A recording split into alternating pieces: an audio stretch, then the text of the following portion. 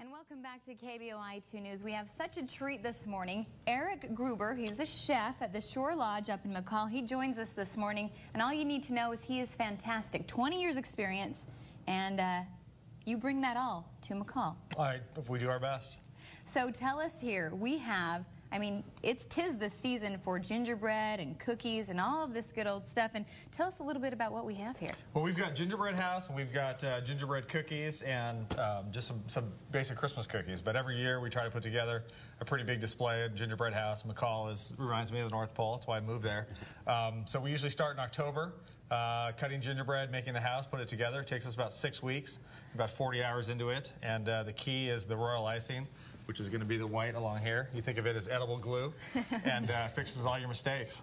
Well, now this is amazing. The roof is made out of mini wheats. Frosted mini wheats, so you get the little snow on there. In the sides of the homes? We did the gingerbread is underneath, and then we usually go to the store and just find exciting, fun candy. We did these pretzel sticks because they look kind of like shingles or log cabin. We melt down some hard candy. That's how we do the windows, and we shape those.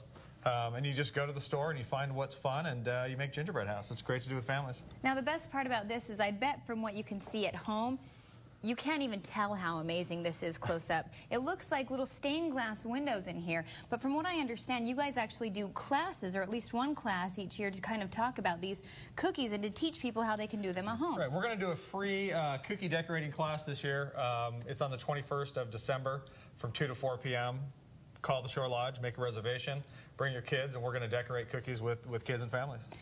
But I'm sure when people come to the Shore Lodge and they want to get the best of Chef Eric Gruber, it's not the gingerbread houses and the cookies that they're experiencing. So tell us a little bit about kind of where you work and what you do that makes it so amazing there at the Shore Lodge. Well, we have a couple restaurants. The Narrows is our fine dining restaurant, and that's kind of our signature restaurant for, you know, we try to really focus on local Idaho food, local Idaho products. We buy as much as we can from within a couple 100 miles of McCall. We get beautiful produce out of Riggins in the summer, and a lot of lamb out of Haley, and that's kind of our signature spot to eat. Right on the water, beautiful view year-round. All right, back to the gingerbread houses, though. Everything on this platter is edible? It is. Everything's made out of candy, 100% edible. The only glue, like I said, the glue that we use is the royal icing, which is powdered sugar, egg white, cream and tartar, which is all completely edible. All right, and okay, we're going to take a look at the gingerbread men here, too. And I see you have gingerbread men, gingerbread men, and babies. Correct. The whole family. It's a family resort. Sticking with the theme. Well, there we go. And I know that coming up, we will have Chef Eric Gruber back in our next half hour. And the great part about that is you're going to be featuring something here. You're going to let them in on your secret that has been featured in the Rachael Ray magazine? Correct. We did an article, or we did a recipe for Every Day with Rachael Ray in November. And we're going to give some really good mashed potato secrets. Secrets from the industry. There you go. And this is a good place to be doing mashed potatoes. Absolutely. So again, the free cookie class, that's December 21st from 2 until 4 p.m. You can learn how to make all these delicious cookies and maybe get some tips on these gingerbread homes. Absolutely. All right. Well, there you go. Shore Lodge at McCall, the Narrows. You can actually experience Chef Eric Gruber for yourself. And now let's head out to Adam Bierman, who has your weather forecast. Adam, and we have a real treat this morning. We have Eric Gruber, chef from the Shore Lodge up in McCall. Fine dining like the Narrows. He brings 20 years experience to our table here this morning. Well, today we're making rosemary blue cheese mashed potatoes. A couple key secrets to mashed potatoes. So the first one is always buy and cook with Idaho potatoes. Of course. Is there any other kind? There isn't, as far as I'm concerned. Secondly, when you cook your potatoes, a lot of people cut them up. You don't want to cut them up. Think of potatoes as bread. If you overwork it or overmix it, your potatoes come out flat. But don't they cook faster if you cut them up? They do, but you should never be in a hurry when you're cooking. So basically, cold water, whole potatoes, take your time. Have a glass of wine while they're cooking.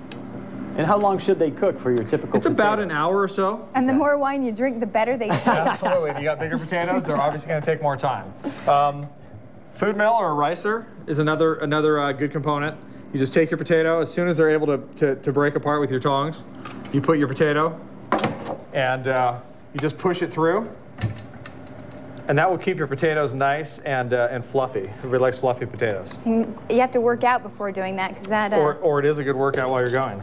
Now, one thing to mention really quick, these are the blue cheese, the rosemary blue cheese potatoes, and they were featured in the Rachael Ray magazine, is that correct? Correct. Every Day with Rachael Ray, November issue, these were featured. They were looking for some exciting and new side dishes to go with Thanksgiving.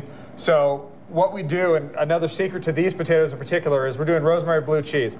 Love the flavor of rosemary. I don't like the texture. It's like eating pine needles. It looks like pine needles. Yeah, I was going to say, yeah, for somebody, you can tell how much I don't cook, because I just thought that we were doing Christmas potatoes. You're doing pine needle potatoes. So we wrap our rosemary and cheesecloth, and then as soon as you put the potatoes in the water, which is cold water potatoes, you have this wrapped in. Just put it right in there with your potatoes, and then when you're done, the rosemary doesn't come into the water, it doesn't go into your potatoes, but you still get the flavor out of those. So you're kind of steeping it in there. So it soaks it up like a sponge. Correct, absolutely. So you get the rosemary flavor without the texture. Okay. So we have our riced potatoes, and we're gonna add our blue cheese to that. I love blue cheese. And another key is don't put this in your mixer. You gotta do it by hand. The hard way is always the right way. So we have our blue cheese in there. We're gonna use sour cream. You could use cream and butter. You could use chicken stock. You could use almost anything. And you fold it in. Can you overmix them at this Absolutely. point? This is, you want to do it as little as possible. Think of it as kneading bread. You knead it to the point where it's ready to go in the oven. You over knead it, your bread doesn't rise. Okay.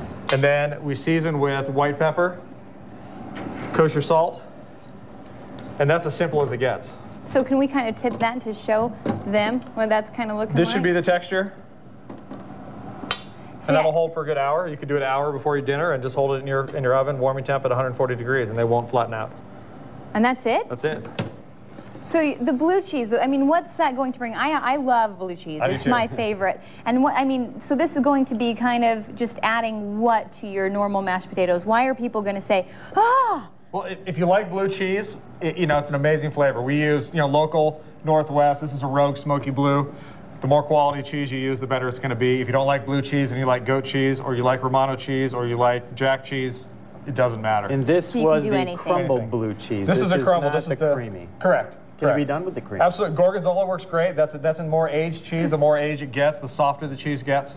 So you do a more aged cheese, it's going to come out a little creamier. So as you can see, even people like me who do not cook, my husband, he's at home going, oh, please give her something she can make, because the long way is the hard way for her is doesn't always mean good. So basically, let's go ahead and say this is Eric Gruber. You work at the Shore Lodge up in McCall. So if you want to check these out and other of your fine dishes. And these are on the menu right now in Narrow's restaurant.